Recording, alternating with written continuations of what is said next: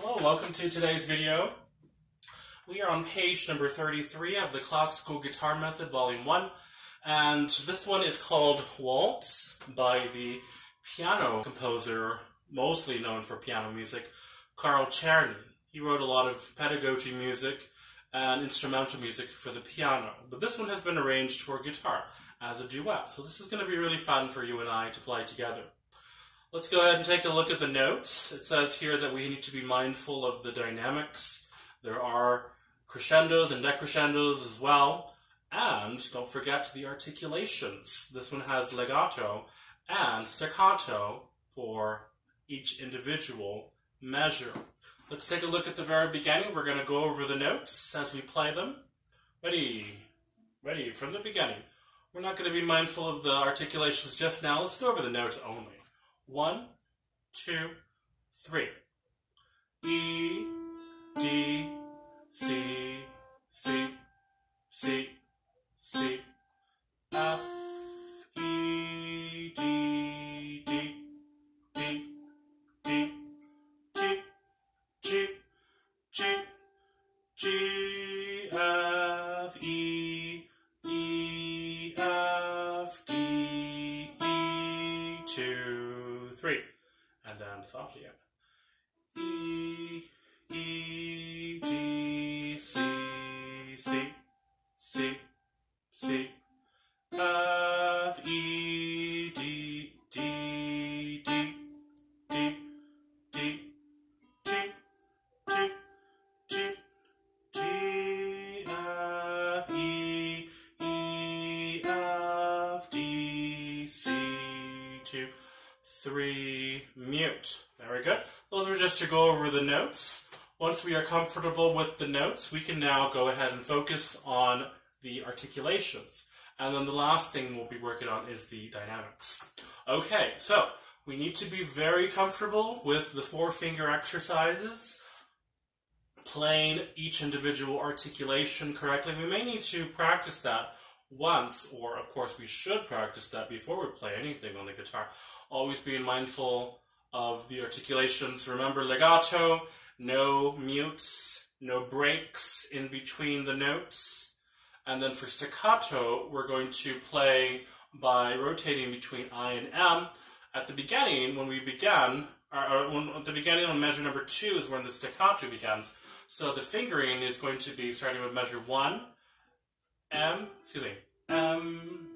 I, M, and then when we go to the next measure, it's going to be IM, which is meaning I mute on M mute on I, and then I mute on M. Always be rotating from one finger to the next, okay? Let's go ahead and try that out very carefully, starting with the first measure. 1, 2, 3. E, D, C, C.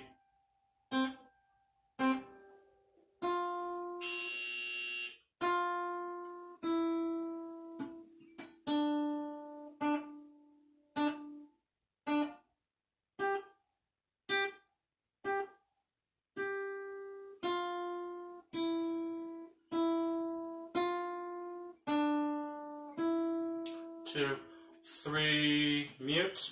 Now you may have noticed that when I was playing some of these notes, when I went from one measure to the next, for example, if we look at measure number 6, notice that we have 2 different measures that are legato with the slurs. So when we have the slur ending, we need to have a space of silence between those 2 measures. Let's take a look at those notes. And what we're going to be doing is before playing the next E, we're going to mute the string before playing the E again. Not a staccato mute, but just a regular mute to stop the string from vibrating, and then pluck it again to begin the next legato articulation. Let's start there at measure number 6, which is on G. Ready? Here we go. 1, 2, listen carefully.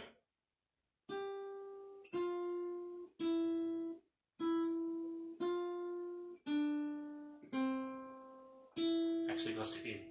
Let's try that again. So I'm going to go ahead and indicate when to mute, and we're going to repluck E for beginning the next legato phrase. Ready? Starting on G. Go ahead and press down on G and F to prepare for the legato.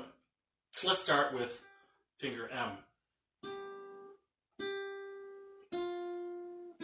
Mute with I, muting with either the same finger, but I would prefer the next finger so that we could begin with M. Let's try that again. So G, F, E, mute with I, because we just plucked with M. Or if you want to pluck with M and mute with M, perfectly fine. But I kind of like to rotate just because it's comfortable for me. Once again, M, I, M, mute with I, and then pluck with M.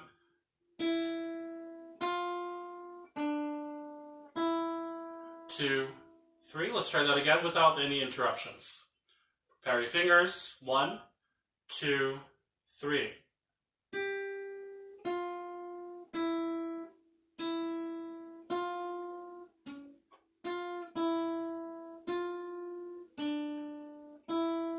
2, 3, mute. So being very careful, very delicate with these articulations because we want to hear the space of silence in between the phrases. Let's go ahead and start again from the very beginning, and we're going to indicate the articulations. Here we go. 1, 2, preparing the first part by pressing down D and C so that we can simply let go when we're done playing that string. 1, 2, start with E on M. 1, 2, 3.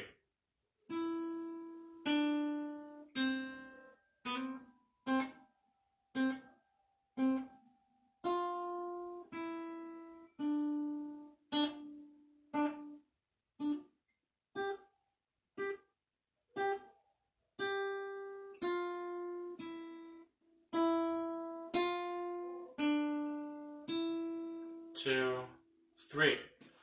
I wanted to bring out or point out that it is a lot easier to and a lot more comfortable to play legato on the guitar by rotating or playing different fingers. Repeated legato, sometimes it's best to do that with the same finger. Let's move on. We're now on measure number 9, starting on that E. Ready? Bring it down once again, D and C to prepare. 1, 2, 3.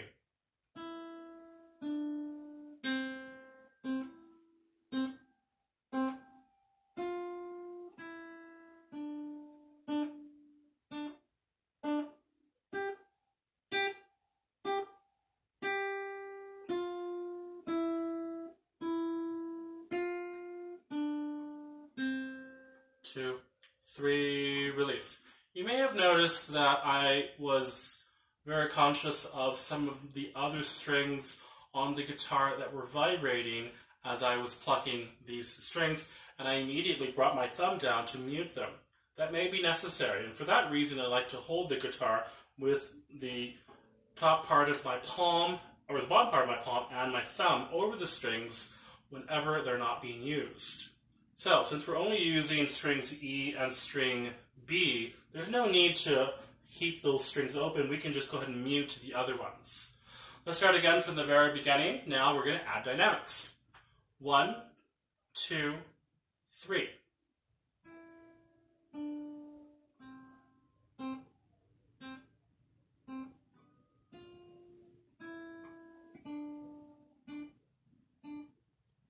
And a crescendo here.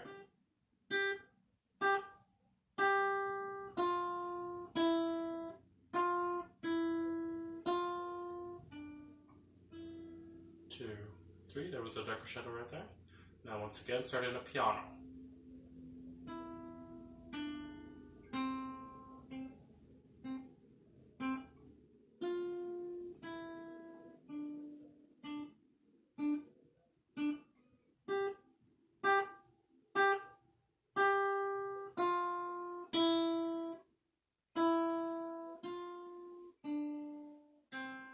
Two, 3, mute. So as you can see, even I was sometimes repeating some of the fingers with different notes and different strings. But as long as we're able to comfortably repeat or take turns with each finger, I and M, it should make the legato a lot cleaner, and of course the staccato a lot easier. Always try to staccato, as in right hand finger staccato, muting staccato, with different fingerings. Or if you want to staccato up here with the left hand, you can do that too. But for this lesson, we're just going to use the right hand mute staccato. Okay, so that's all the time we have for the waltz. Let's now try listening to my part and practicing your own part. Now I have these low dotted half notes. Let's listen to what that's going to sound like. Ready? 1, 2, 3. 2, 3. 2, 3. 2, 3.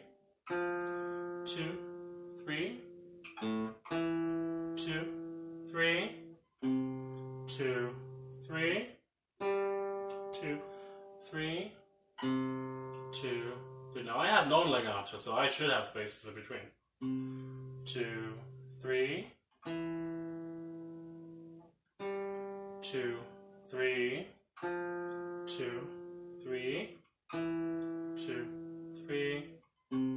2, 3. 2, 3. 2, 3. Release. Very good.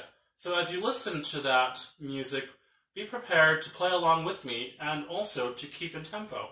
I highly recommend that you use the metronome at 60 to prepare to play as the waltz, or to play the duet with me. Okay, so practice well, and we will see you at next lesson.